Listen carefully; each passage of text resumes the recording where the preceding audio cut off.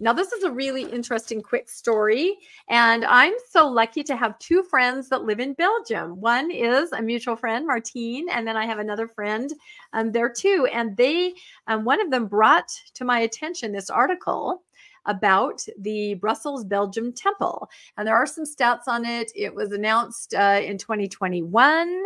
It's going to be one of those ones where they repurpose an existing building, as you can see there on the screen, and they're going to fit it into the community. There's no place they can build a standalone temple. It's going to have a meeting house in it, I think a reception area. So it'll be maybe kind of like the Manhattan Temple, where you're in a more urban area and you kind of build up, right? You got the temple on one floor, you got the meeting house.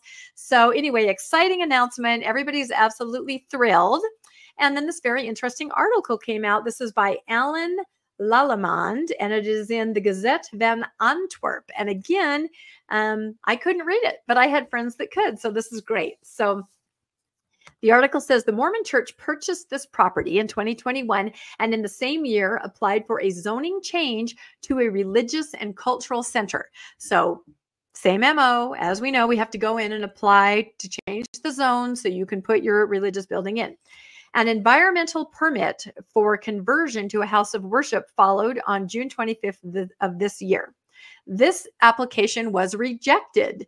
Did we ever hear anything about that? I don't think we ever did. I guess they don't really announce the nuts and bolts of what's happening with a temple when it's, you know, this is the back and forth, the legal back and forth. It would not be in line with the regional zoning plan, is what they said in Brussels. The Brussels environment confirms that the procedures and negotiations are continuing correctly in accordance with the regulations of the city of Brussels, said the spokesman for the church in Belgium. So just what I said, the church says, no, this is just fine. It's back and forth. It's what normally happens. So an opening date has not been announced. So we don't know when it's going to be built. So now this is the part where it gets really interesting. The Mormon church itself claims to have 7,000 members in our country. The Observatory for Harmful Cults in Belgium, the IACSSO, calls that an overestimate. Oh, dear. The Observatory for what? For harmful cults. It's a watchdog group that looks at organizations that are coming into the country and assesses whether they might meet the criteria of being considered something a little more harmful than just a religion.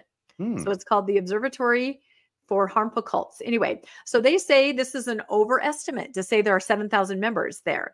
Journalist Alan Lallemande, who wrote a book on cults in Belgium, rather estimates the number at around 4,200.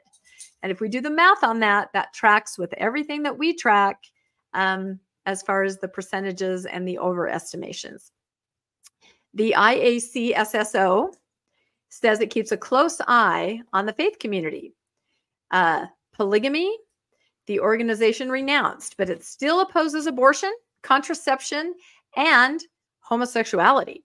Church members also donate 10% of their total income. It is not known how much the investment in Brussels will cost.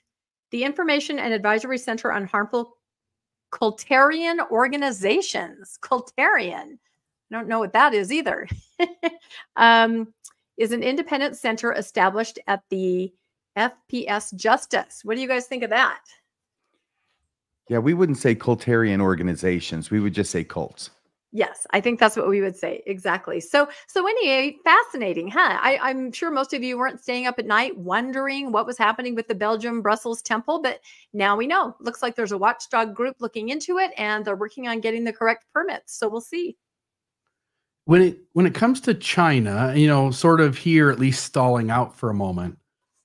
Sort of strange that our Father in heaven would tell his prophet where to put a temple, only to find out that the chain of events would be such that maybe such an idea could be thwarted.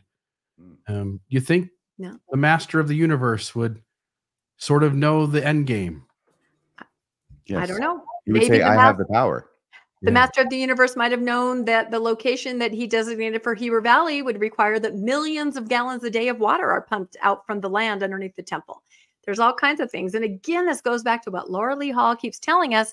It used to be you would do that kind of due diligence on the ground. You would choose a site. She herself was sent out to select all the sites. You look very carefully. You talk to the community. You understand what's happening. That's not what's happening now. You're just throwing out announcements. Remember the announcement about India? That just came into President Nelson's head on this while he was standing at the stand and said, there's going to be a temple in India. You haven't done any due diligence. And these are the kind of problems that you're going to run into. You're going to run into neighborhood pushback, and it's just going to happen over and over. So